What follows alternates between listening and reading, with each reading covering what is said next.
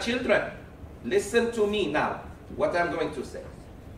Last week, I was in Bangladesh, as all of you know. On the borders, I saw the children like you who lost fathers and mothers. I met many orphans. What happened? The Buddhist Burmese killed their fathers and mothers in front of them. And they have nothing left. Some of them no clothes. Wallahi, no clothes. You saw some photos. No clothes. Okay? So what does that mean?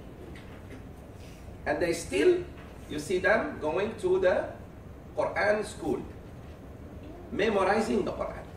I was amazed. Allahu Akbar. Look at these people, what happened to them. And they are in a small shed of plastic, extremely hot, and studying the Quran with the Sheikh. And I was so amazed that at this age they were reading Al-Baqarah. What? And I was reading with them. I checked them. Maybe I was not hearing properly. I said, read. The girl started reading. Read. And they were, wallahi, maybe 6, 7 years old, max.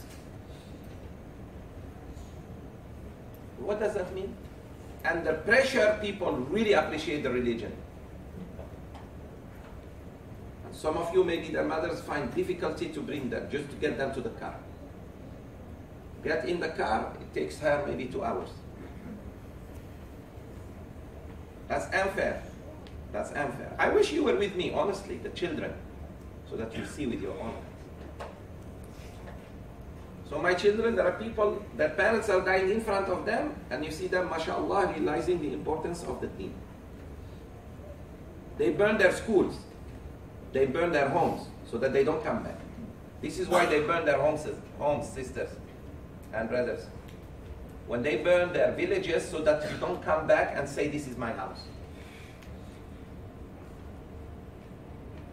So here it is, the same history, going to repeat itself. The Prophet ﷺ went through that. All the prophets of Allah suffered. So this deen, naturally, when we try to practice it the best we can, and mashallah live, expect opposition, huge opposition. Shaitan, may Allah curse him, telling people to harm you. Because you're trying to be good.